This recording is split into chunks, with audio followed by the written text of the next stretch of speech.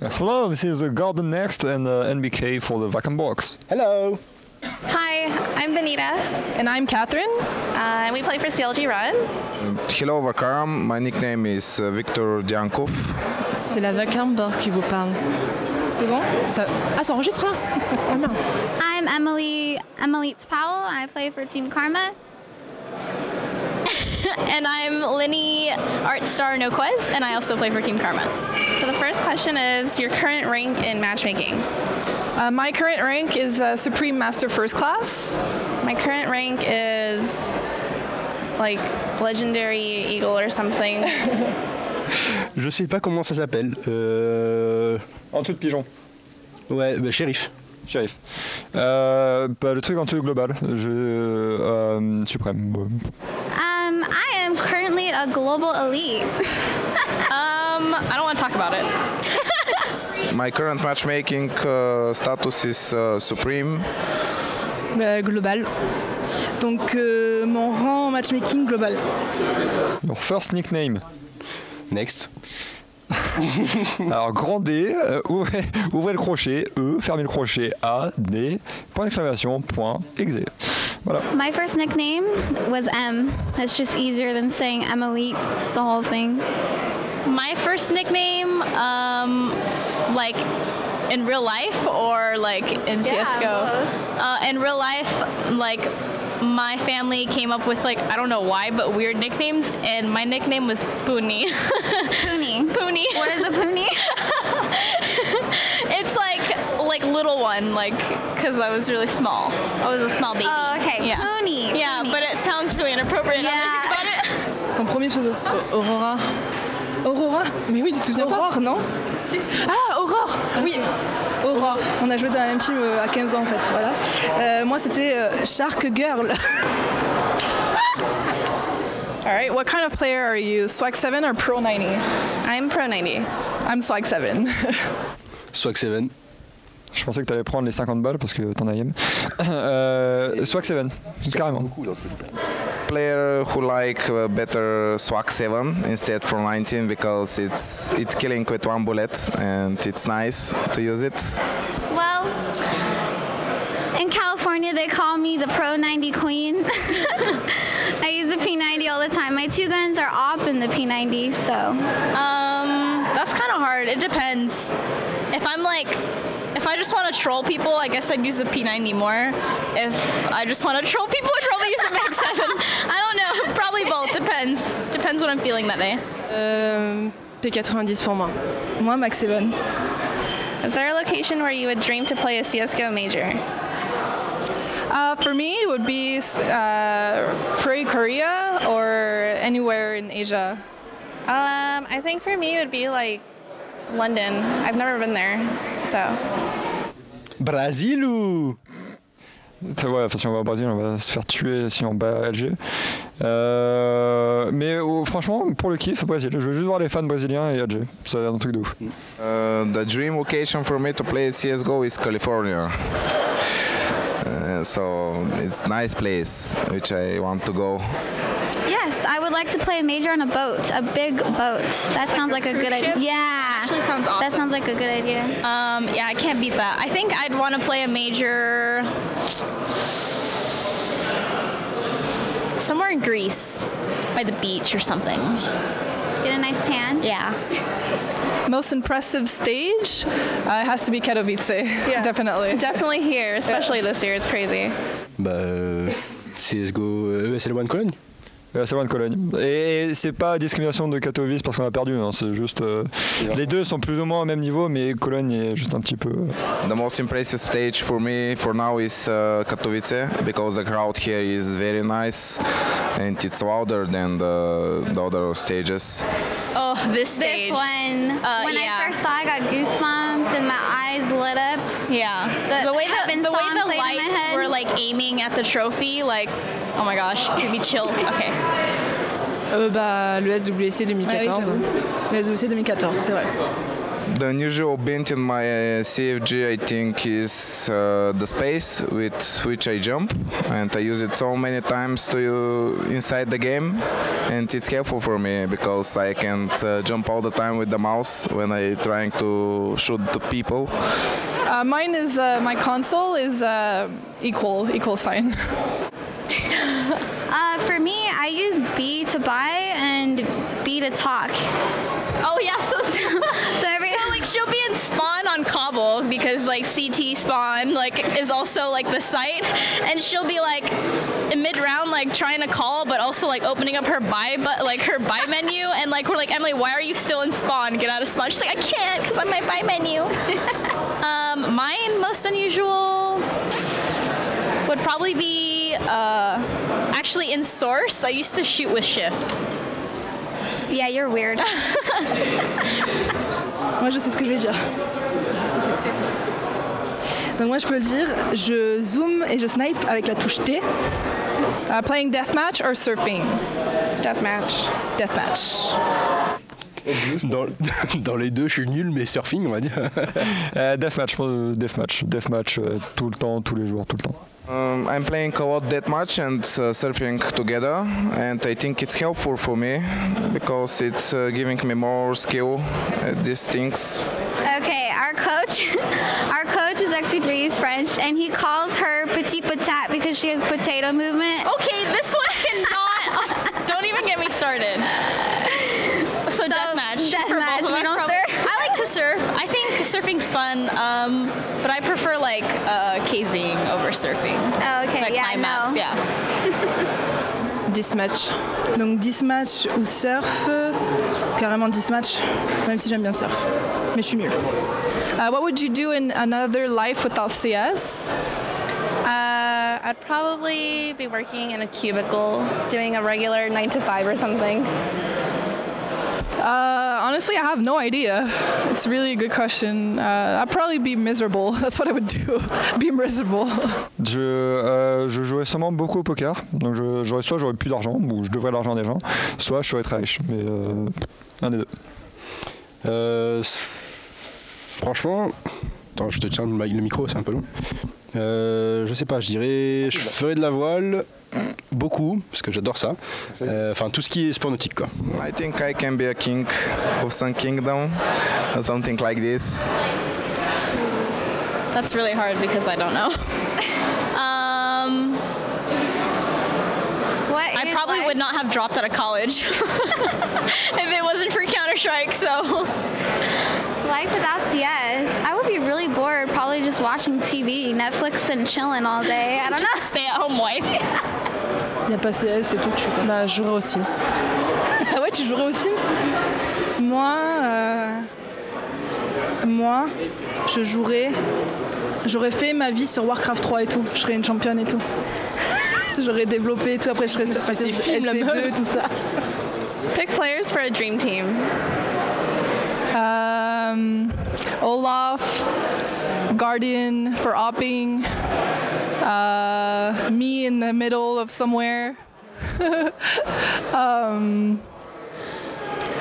I don't know, Dennis and Crims, let's just say. Kenny S, FNX, me, and then Cold, and I don't even know, Dennis. Good next. Exactement. Non, je suis obligé un petit peu. Hein. Alors NBK, je prendrais Snacks, Olaf, NBK, Guardian et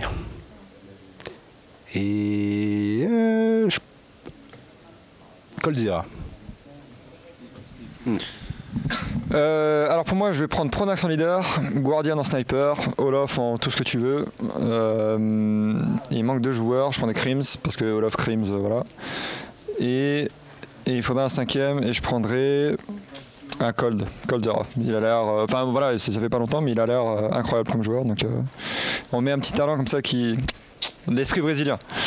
I think I don't have to pick a players. I think my teammates is enough to be in dream team, so I don't need other players. All right, well, I gotta go with Skadoodle for an offer. Go, you pick the next person. Okay, I'll pick XP3 because he's a good in-game leader. There you go, offer in-game leader. Let's go with someone from EU. Olaf. Can't go wrong with Olaf. Let's throw in some... we need some more firepower in there. What about, like... I'm thinking... Ooh, it's another offer, though. I'm feeling a Frenchie. Maybe Kiyoshima on a good day. Okay. Yeah. Who's your fifth? You picked a fifth. Ooh, we got Scott, XP3, Olaf, Kiyoshima. We need a lurker. A lurker. Me. You. C'est toi une dream team en gros. Dis que ceux que tu connais pas. Bah Cerise, Sarah, Amé, Nasty. Ah, moi je pensais à une dream team de mecs. Ah, je connais pas les mecs, moi je m'en fous. Moi je dirais quand même en mec, Olaf, Edward, Fallen, Kajerbi là, et Lambert. Allez. Pick the craziest personality in CSGO. That's a really good question. I think craziest or funniest, I'd say nothing from C9. That's what I was going to say. Yeah. I was going to say Jordan, yeah. The craziest, Zeus. Enfin, Zeus, pardon, en français. Désolé. Ouais, je sais pas, je dirais Taz. Taz, ok. I think Spy is the craziest one. So I really like JW's personality. He's not crazy. I just like that he doesn't give a shit what people think about him. Yeah, his Twitter. Yeah. I think he's funny. Moi j'en connais une qui est chelou. Ne me regarde pas comme ça. Non. Oui, toi t'es folle, mais j'en connais une plus folle que toi. Potter. Ouais, on est d'accord. Sexiest male player? I think I have to go with the French player Smith. FNX. Bah, enfin, Nathan quoi. Merde. Go next. Oh, évidemment. the sexiest male player, I think it's Dosia. Okay, well, we gotta go with our own boyfriends, right? Okay, but not our boyfriends, Okay, we'll exclude boyfriends. That's Device. Oh God, my team over Device. All the girls on our team are obsessed with Device. Ah, je sais, mais je connais pas son pseudo. Il est chez Cloud9. C'est ton mec, Cerise. Ah, Gares? Non. Celui qui est très musclé ou celui qui est un peu petit fin? Non, mais celui qui a... Gares? Voilà, chaussettes Garest. Moi je dirais FNX. Sexiest female player. You're looking at it right now. Oh my god. All of the LGB girls. Ils sont pas sexy quoi. Hein? Faut se mouiller. Jette-toi. Bon allez, je sais pas en fait, j'allais dire... Allez, aLx, c'est pour toi. So obviously my mom. No, she's watching my girlfriend, Miss Rach. But the sexiest female player is Zaz, for sure. Gotta go with. I don't know who you're thinking. I don't know. Well, our team loves Zaz. She's so hot. Zaz is pretty hot. Yeah, she's been around forever. She's hot. La plus sexy? Zaz. Ouais, je pense quand même. Quand elle danse, elle est pas mal. Twitch after party or Netflix and chill back at the hotel? The Twitch after party happens like once a year, so I'd definitely pick the Twitch after party. Netflix and chill is 95% of my regular nights. Yeah, after party. Twitch after party. Alors Netflix and chill tout seul.